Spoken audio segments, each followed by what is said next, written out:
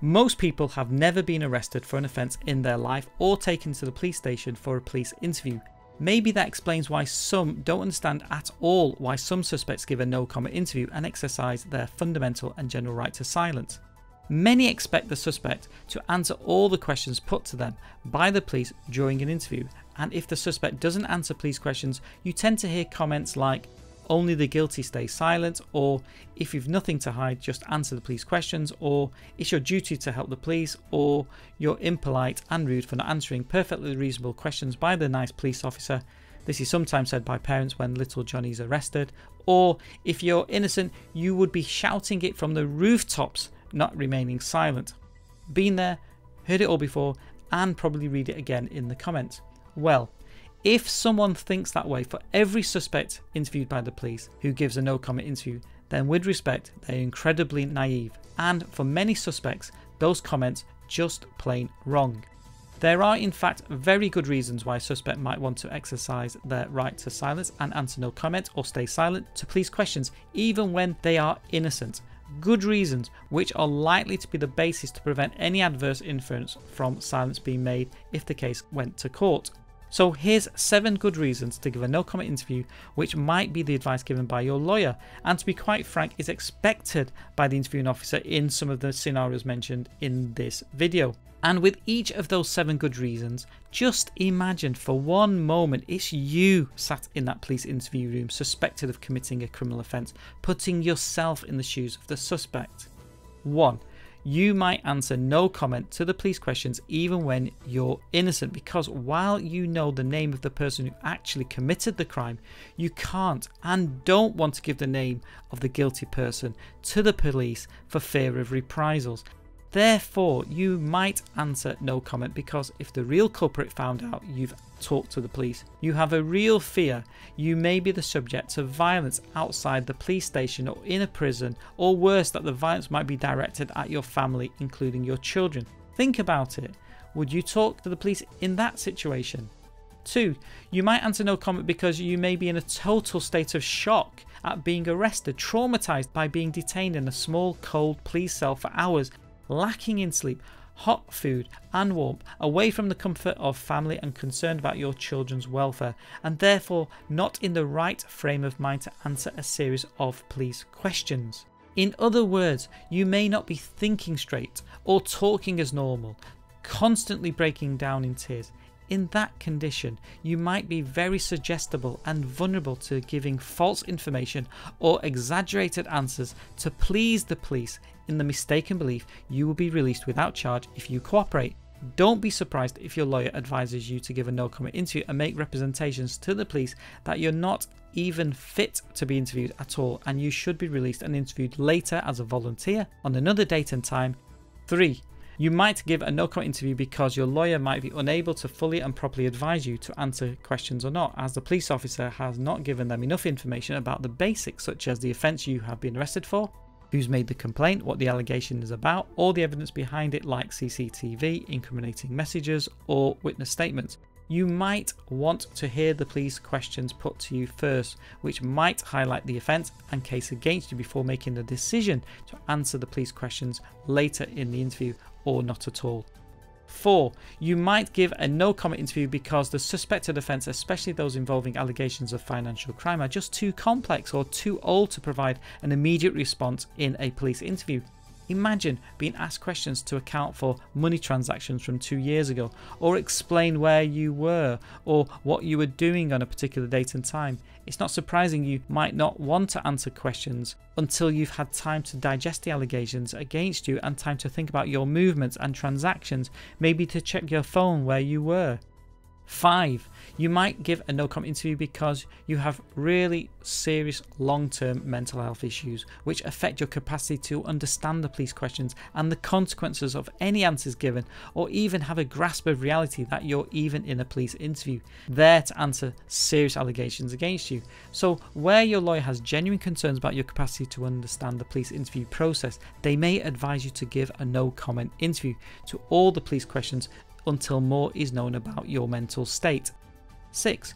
You or your lawyer might believe you were unlawfully arrested and falsely imprisoned, and so any police interview in custody would also be argued as unlawful, especially if the police have declined to de-arrest you. Giving a no comment interview would again be understandable in this context. 7. You might give a no comment interview because there's absolutely no point answering questions if the police have already made up their mind to charge and take you to court. The interviewing officer, rather than being an investigator of the truth, has a closed mind, and the interview is just a tick box exercise or an attempt to get an admission or a confession, the icing on the cake. And yes, sometimes the police officer does say to the lawyer that they have enough evidence to charge, and even they think there's no point in the police interview, but their superiors have told them to carry out an interview before charging you. There might also be other factors relevant to why someone may answer no comment to police questions, factors which a lawyer might take into account to advise their client to answer no comment. Here's 9 factors to further consider with your lawyer. 1. Your defence might involve admissions to some other damaging or embarrassing conduct, but that is not actually illegal, which might lead you to decide to answer no comment to the police questions. For example, at the time of the burglary incident, you were in fact in another location being intimate with someone who is not your long-term partner. If the case gets to a trial and you're asked to explain your no comment interview, while it may be accepted by the judge and jury as a good reason for your silence at the police interview, don't expect any sympathy for the general defence. 2. As a result of drink and drugs, you might still be suffering from a severe hangover and headaches at the police station, and therefore easily confused and liable to make mistakes in answering police questions. Therefore, you're not in a good state to put forward a good account until your headache has worn off. 3. You might have no recollection of the incident in question, whether through drink or drug use. In these situations, just trying to provide an account of an incident, even admitting to being present at this scene, may prove dangerous and therefore might be best avoided until the evidence, if any, is disclosed, prompting some memory of what happened. 4. It might be that there is a need to refer to information that isn't at hand in the police interview to check a defence you might have, an alibi witness or documents or messages to prove your innocence. 5. You might be unfamiliar with the strange environment of police stations, scared and anxious. If you're a young person or a first time arrested person or being interviewed, you may be unsure of not just what to say, but how to say it to be convincing of your innocence. 6. You might not be guilty of the offence that the police have arrested you for, but you might be guilty of another offence, maybe of a lesser offence. For example, you were not involved in the burglary of a car, but you were found as a driver of that stolen car a few days later. Therefore, by answering questions to the main allegation, it may involve making admissions to another offence, and therefore you might think it's best to say no comment. 7.